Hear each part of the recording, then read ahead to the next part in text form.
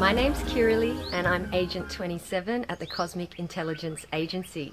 And this is a very special new moon in Pisces report for the Cosmic Intelligence Agency. And it's very special because this new moon happens to also be a solar eclipse, which is, you know, a super powerful time, supercharged time of the year. And I'm going to talk quite a bit about this solar eclipse in this talk, and specifically talk about the degrees it's happening and how this might be affecting you and your natal chart. So stay tuned for that. As always as well, I'm going to zip around as fast as I can with some of the major aspects or planetary patterns happening at this solar eclipse, and do my best to explain to you what it all means, i.e. what we're all kind of sitting with at this point in time in our lives, and most importantly in our evolution. Because that's what this is all aimed at. You know, all this talking is happening so I can help you and support you grow, evolve, expand, and hopefully reach your potential. So that's where all this is coming from. All right then, so let's begin. This new moon in Pisces is happening at 8 degrees of Pisces, and it is part and parcel of a fabulous looking stellium of planets in Pisces. So first up, we have Mercury in Pisces at 1 degree. We have the South Node in Pisces at 3 degrees. We have the Sun and the Moon at 8 degrees, and Neptune at 11 degrees of Pisces. Now they are all conjunct, and then at a very wide conjunction to Neptune is Chiron at 23 degrees of Pisces. So we put all those planets together, call it a stellium. The midpoint happens to be 8 degrees of Pisces anyway, so yeah, super powerful positioning here at 8 degrees of Pisces. Also, we have a unusual aspect coming from this new moon in Pisces, and I'll just quickly show you it, and I'll tie it in later about what it potentially means. And that's a sesquiquadrant out to Jupiter in Libra, and a semi-square out to Eris in Aries. So that's happening, and I'll come back to that. Most importantly, we have the ongoing T-square, which I've been calling the making of the peaceful warrior.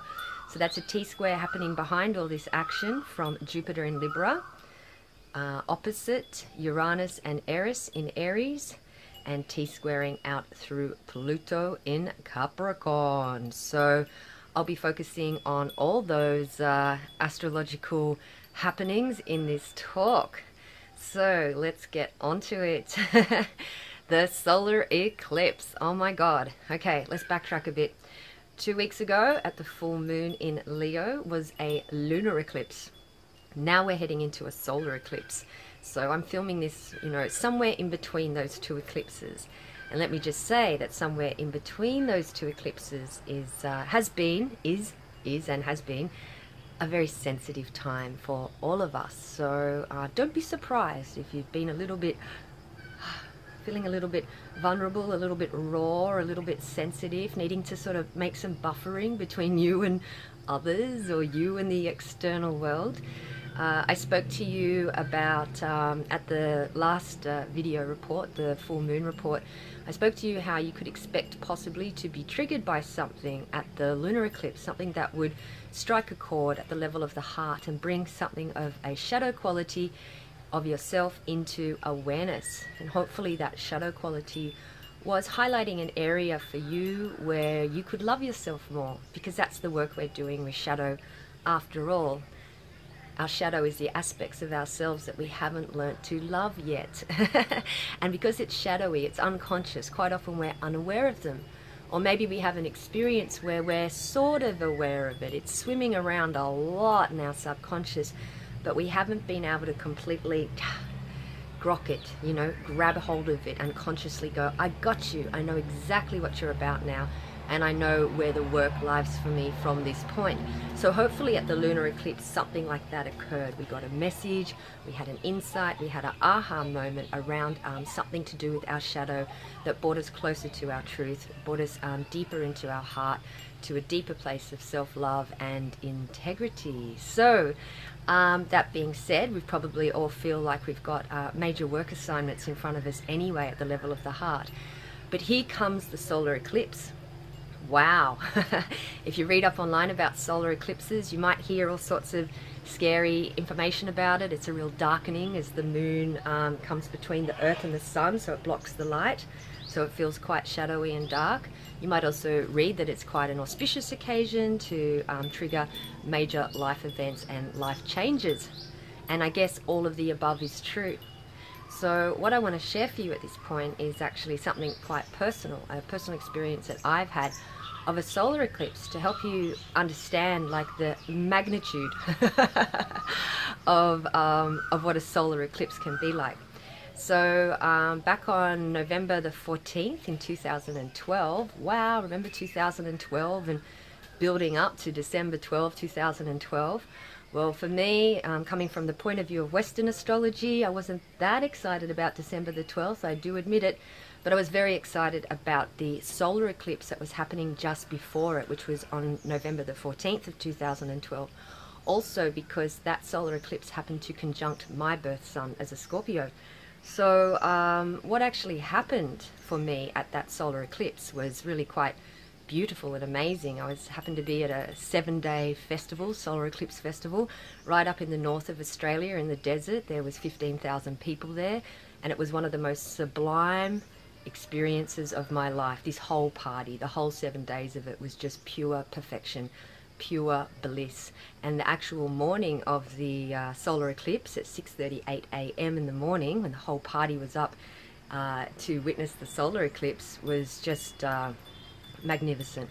And I'm floating around in this bliss state, feeling like I've had a peak experience.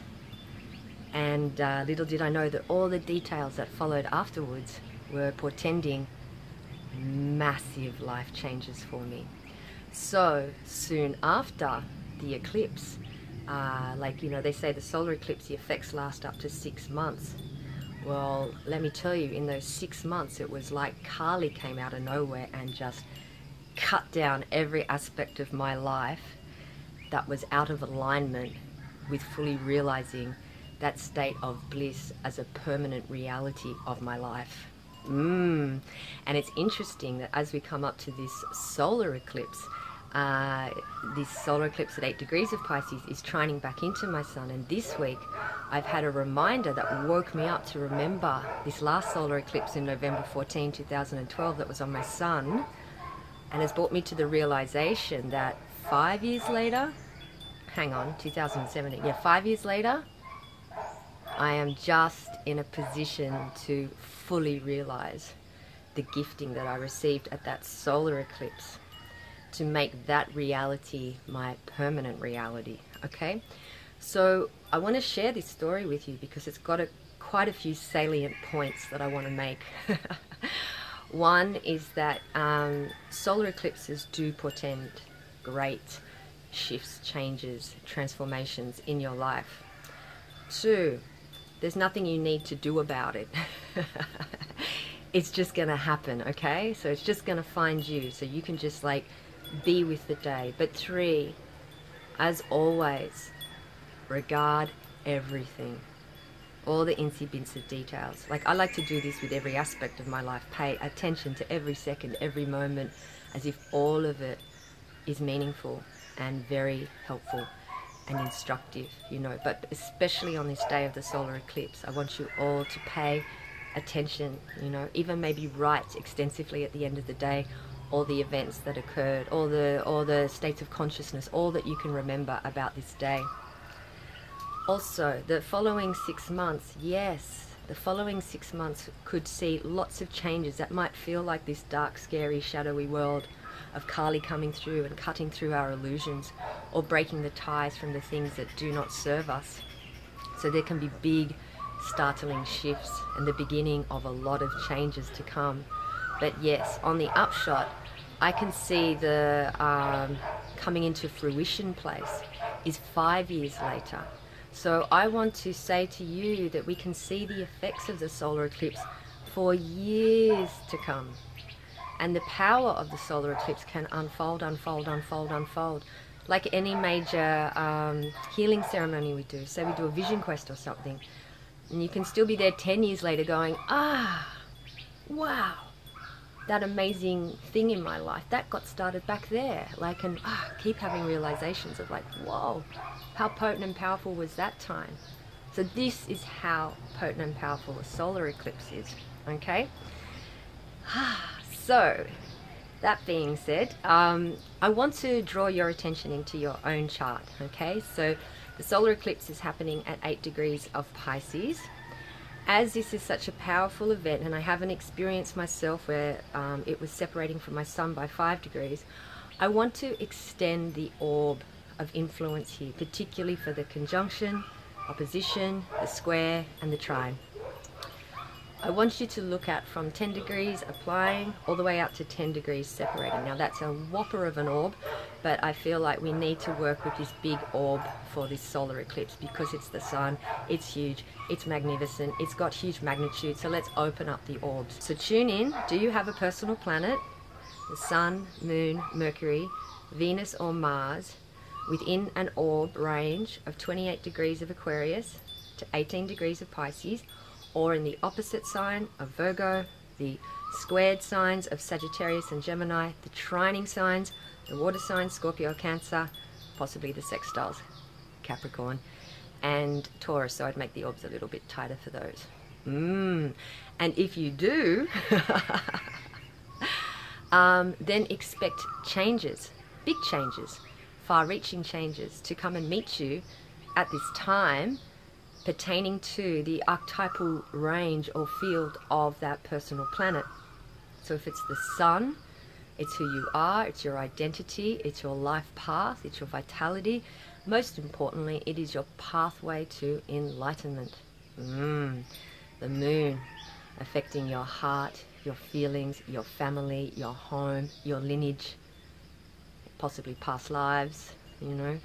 Mercury, your mind, your thinking, your communication.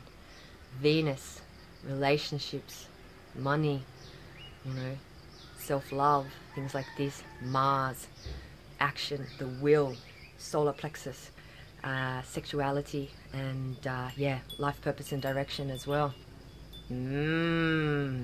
Exciting stuff. So let's get down to the nitty-gritty of what's going on at this time with the solar eclipse.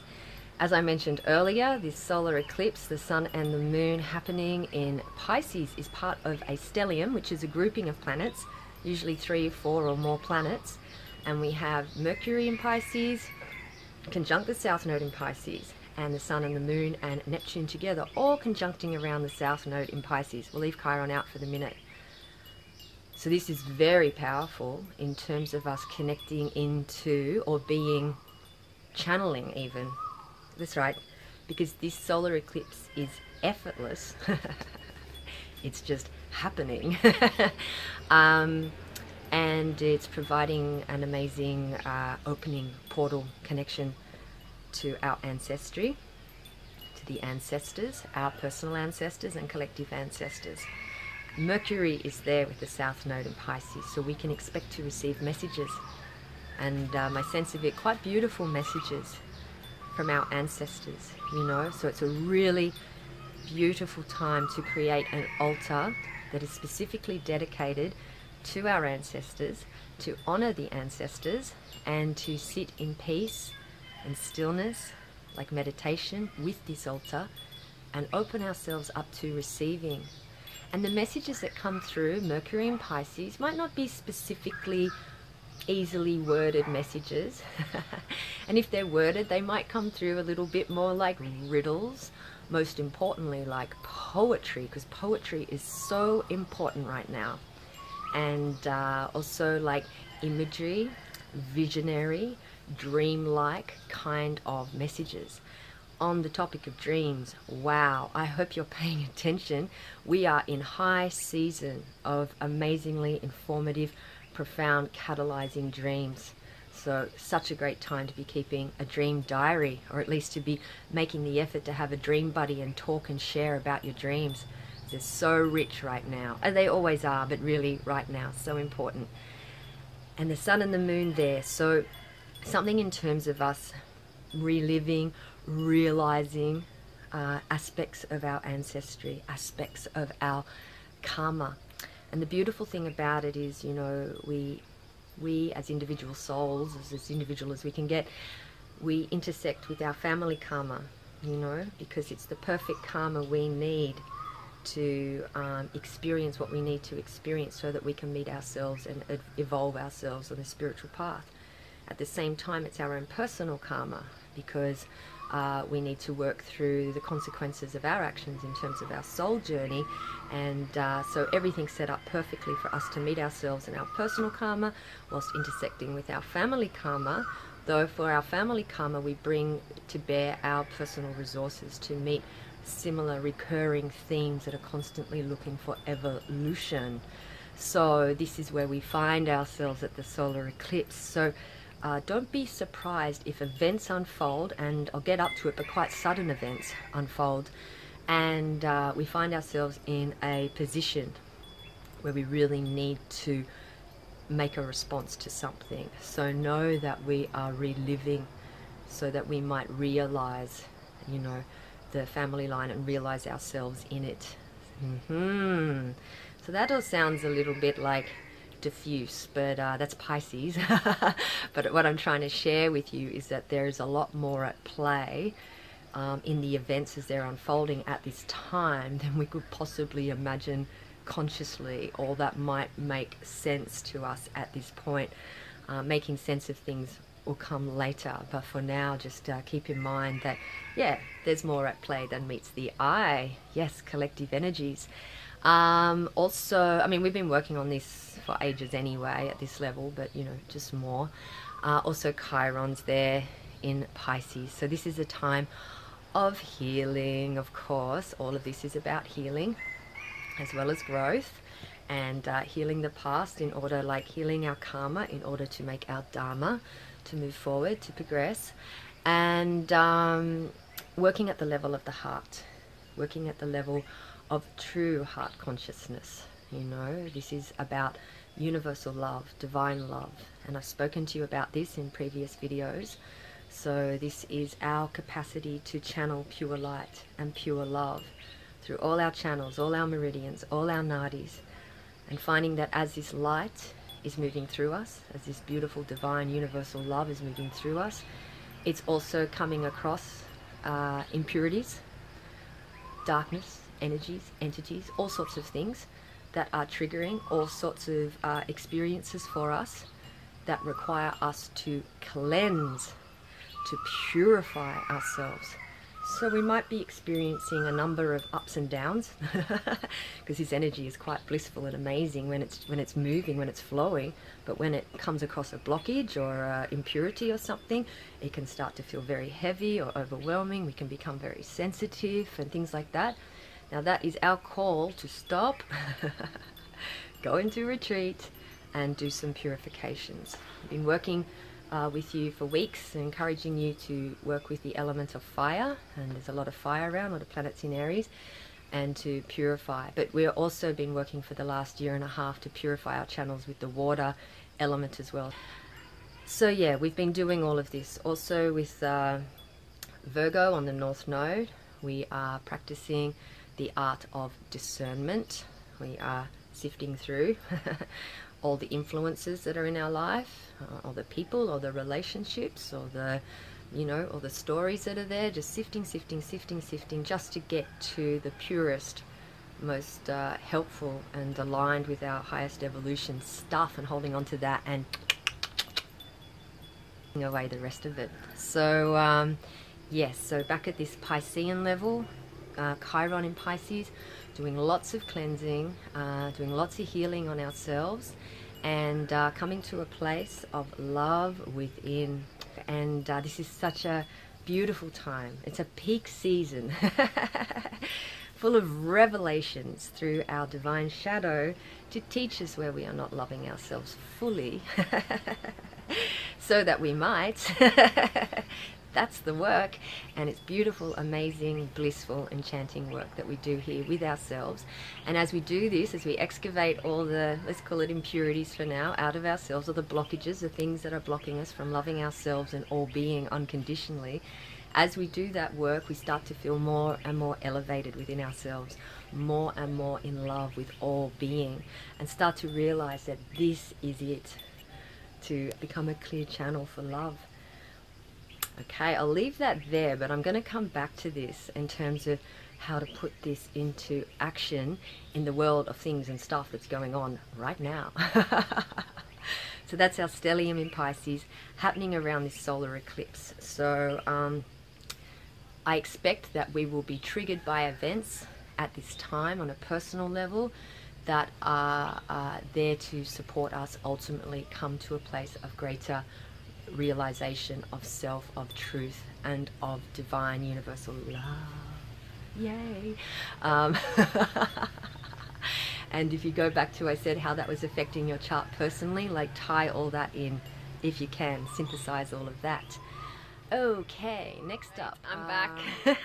There was just such a huge break in the process here while the skies opened up and it poured down with rain, which is a very Pisces in stellium style thing to do.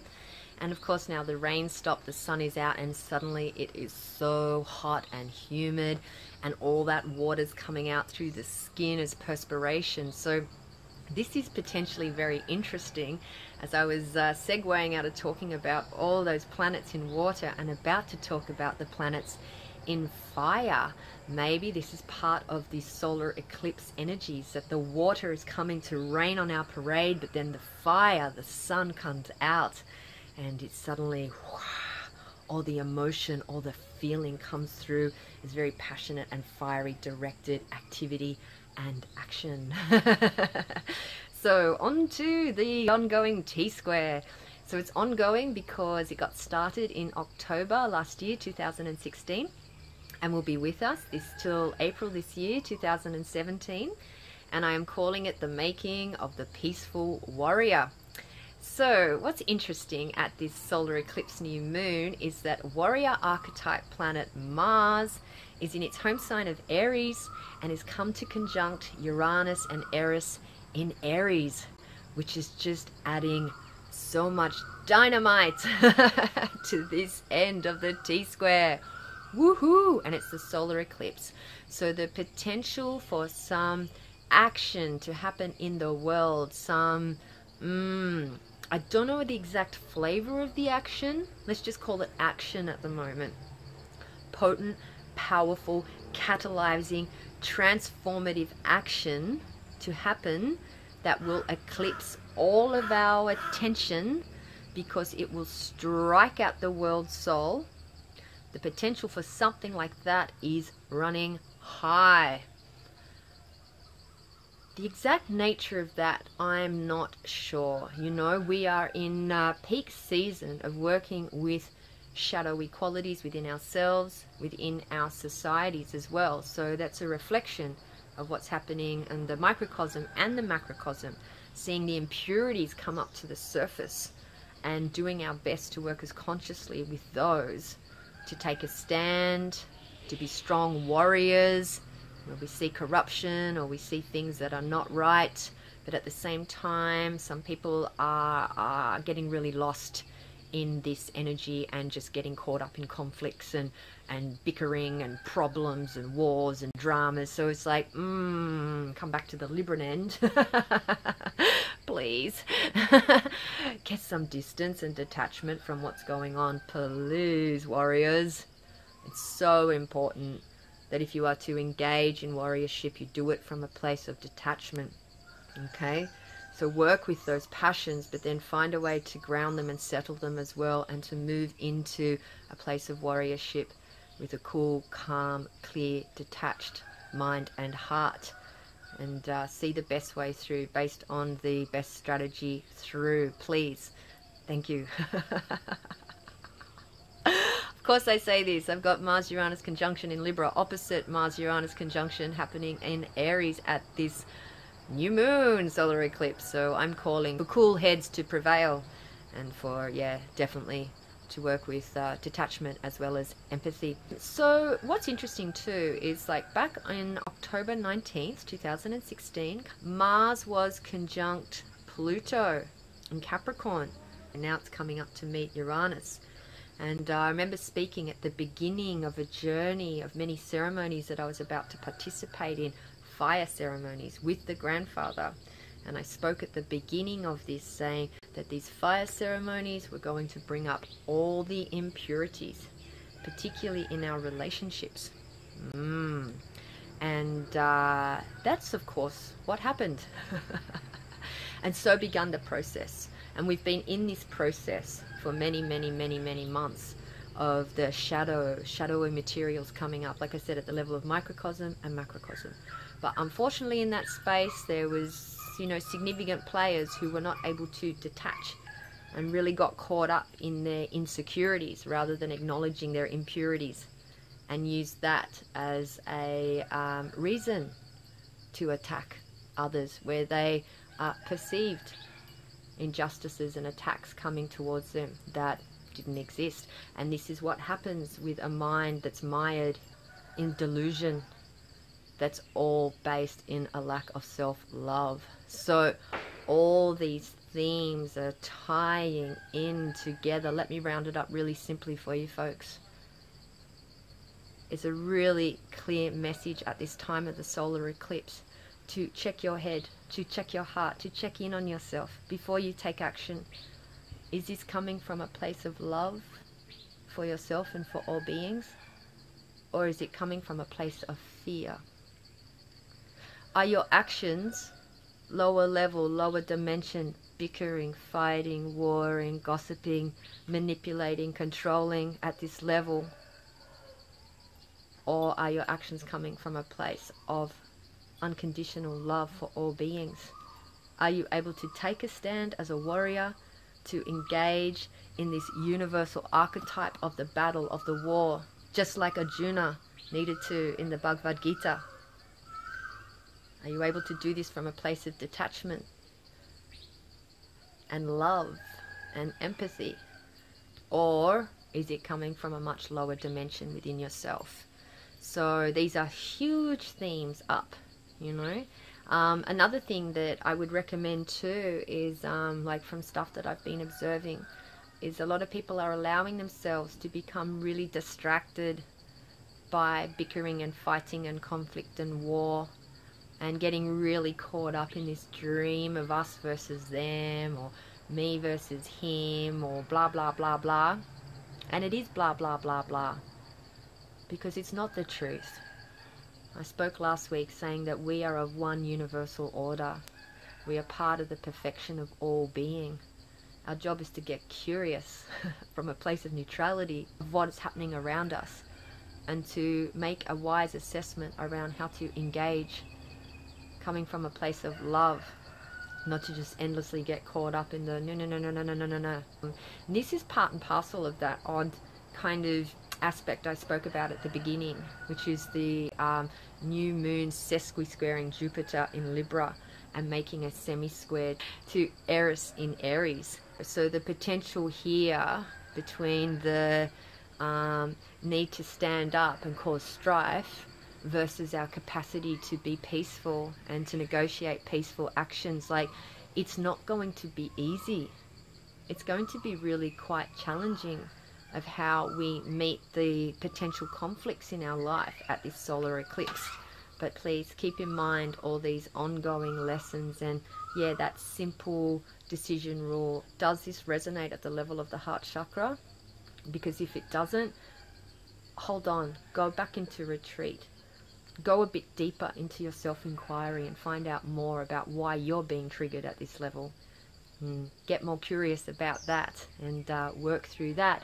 Potentially this is just another impurity coming up, probably more the case that this is it, and you can just go back to your altar and burn and use your consciousness to ask spirit, you know, to return this energy, probably coming up from an ancestral level, moving through your channels, to be returned back into the cosmos and reintegrated as pure light, you know.